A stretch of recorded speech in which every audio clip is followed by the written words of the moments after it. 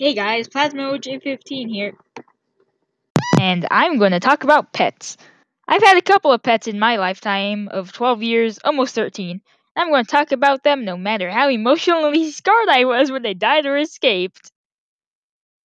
Anyways, the first pets I want to talk about are my first two doggos, Sino and Tux. He was a Shih Tzu. Nice try trying to make me swear past OJ when you were writing the script. Tux was my mom's dog that she got when she was 17. Fun fact, her dog was a brother to my dad's dog he had. Since they knew each other, my dad got her the dog.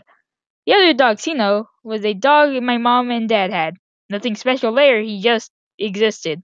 He was a Chihuahua, and I would constantly mess with him using the laser part of an old Nerf gun. He was like a cat and chased the laser wherever it went. One day, my dad told me to go outside and give Tux a piece of ham. I noticed that Sino wasn't attacking me for the food, like usual.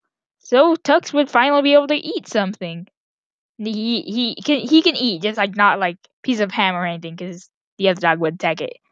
I came back and told my dad, good thing Sino was outside so I can give Tux food.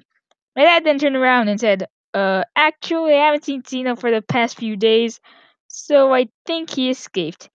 I was shocked, but I didn't want anyone to notice, so I went into my room and pretended none of that had ever happened and played Skylanders. Oh, also, I broke down later that night because of this.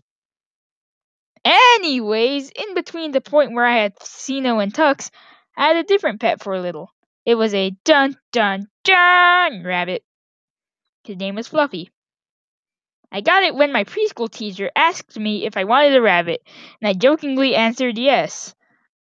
Then later in the year, we pulled up to my preschool for seemingly no reason, and my dad goes in and walks out with a box with the rabbit inside. I thought she was joking. I didn't think a teacher would actually randomly get a kid a rabbit. Anyway, the rabbit lived a good life. I mean, it wasn't all spent with me, and here's why. One time I forgot to feed it for a day, and the next day I went to feed it, and it ran at me and scratched me. I went to try again, and the same thing happened, so I had like 2 lines where I was cut. Around this time, we were adding a new room to my house, and we decided to give it to one of my tata's friend's sons, who was also helping with the house. Apparently, they built him a little rabbit mansion where he lived the rest of his life. After the loss of Sino, my parents decided me to get a dog on my birthday. It was a Maltese poodle mix, and was named Olaf, since we thought it was a boy. That was until we took him to get a haircut and he came back with a bow, and we were told she was good. So yeah, we were wrong about the dog's gender, and no, we did not change the name. She is still known as Olaf. Anyway, a month after that, we went to Disney World. I will talk about that in a later video. And we dropped our dog Tux off with my grandparents, who still had the brother, and dropped Olaf off at my other grandparents.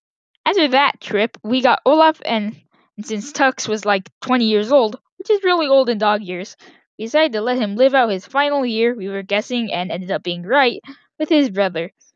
Also, we were too lazy to get him. Anyways, at some point he died and we buried him in my backyard by my window. Not for any real reason, we just put him there. Anyways, about 2 to 3 years later, we got home from school and went to my Nana's house. But something was off. We weren't leaving as soon as my mom got there. Then all of a sudden, my grandma's cousin or friend arrived holding a little brown puppy. And apparently he was ours now. We named him Sven, and we brought him home to be with his sister. 'Cause it was Olaf's brother. I mean, first she was barking at him, but she eventually warmed up to him. At first we thought he would be a shy dog, 'cause that's how he was the first day. But the day after that, we got home, the couch was shredded and there were torn clothes everywhere. Yeah, he's a crazy dog who will do whatever it takes to get inside the house. So that's all the pets I've had, not counting fish, 'cause I don't really remember them. So bye! Hi! Oh, hey Raizar8910, what a good time for you to drop by. Do you think you could... What do you mean? You called me and sent me a script and told me to arrive at 6:30. I don't remember that. Think you made that up. Anyways, go on with what you were saying. Anyways, I myself have had some experiences with pets. My first pet was a fish, but since we're not counting fish, then it was a dog. His name was Scooby. Scooby Dooby Doo, where are you? Be quiet. I got him when I was at Mexico, and it was a surprise for me. I always wanted a pet when I was around the age of 4 to 5. So one night we had to leave Mexico, and we took the dog with us, but we had to put him in a box.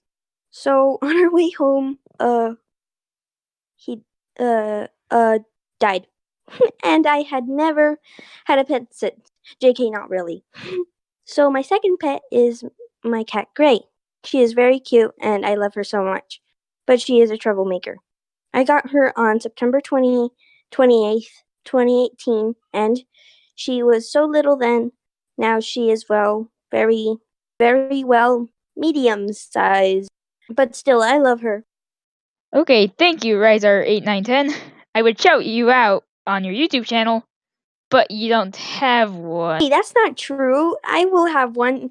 I will have a YouTube channel in the future, but I am determined to have one. But I can't shout you out if you need to have one now. Oh. Anyways, thanks for watching. Subscribe, like, comment, not blow up the earth, and stay cool. Bye-bye. Goodbye, guys.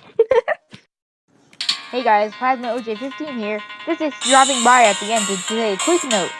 I did not make this because the Godwin's Out made a cat video. I actually started working on this a few weeks ago. So, yeah, just wanted to tell you that.